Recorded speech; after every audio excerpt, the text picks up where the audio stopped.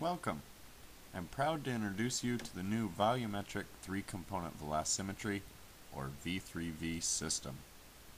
The V3V system measures the instantaneous flow velocity field within a three-dimensional, or volumetric region of the flow. Here, you are seeing an example of the V3V system measuring the flow structure behind a model airfoil. A laser illuminates a volumetric region within the flow, and the V3V camera probe captures a series of images that are analyzed to determine the instantaneous flow velocity at tens of thousands of individual points within the measurement volume. One key aspect of the V3V system is the patented camera probe, which views the flow through three separate apertures. Here is an animation of the composite image as viewed by the camera probe.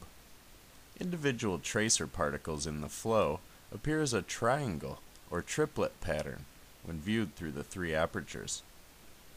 The XY particle locations can be determined by the center of the triangle shape, and the depth position can be determined by the size of the triangle. This is the Insight V3V system software showing the particle field from a single instantaneous V3V measurement. Within the 14 cm by 14 cm by 10 cm measurement volume, particle positions are determined to within 20 microns in the XY directions and 80 microns in the depth direction. The typical human hair is usually between 20 microns and 100 microns. The velocity is determined by measuring the distance that the tracer particles travel in a known amount of time between the laser pulses. It's difficult to see in this form, but each of the particles is now replaced with a small arrow showing the direction and magnitude of the local flow velocity. For typical V3V measurements, there are generally between 10,000 and 30,000 individual measurement points within the volume.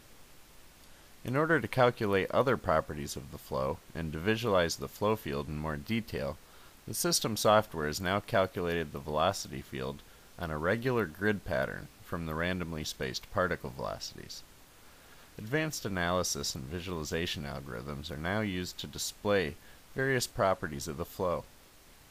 We are now looking at surface plots of a flow property called vorticity, calculated from the velocity field.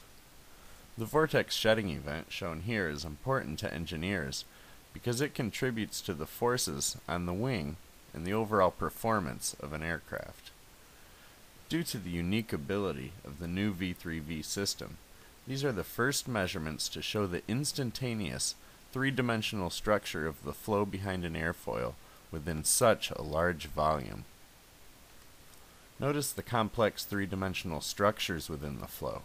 Past measurements have been limited to either point or planar regions within the flow, and it is a significant advantage and advance for scientists and engineers to be able to measure and to visualize the flow within a true volume. This next measurement example shows the exit of an impulse jet, where a short burst of fluid driven by a piston is pushed out of a tube.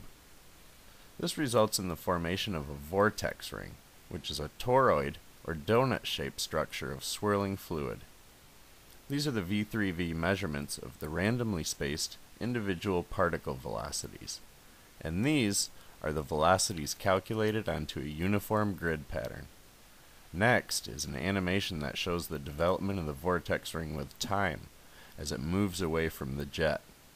The red toroid shape is a surface plot of vorticity magnitude, and the yellow lines are called streamlines, which are calculated from the velocity field and show the local paths of fluid motion. I would like to thank you very much for taking the time to review the V3V system with me. The V3V system is a great leap forward in flow measurement techniques and will be the workhorse of fluid mechanics research for the next decade or more, and I was very happy to introduce the system to you.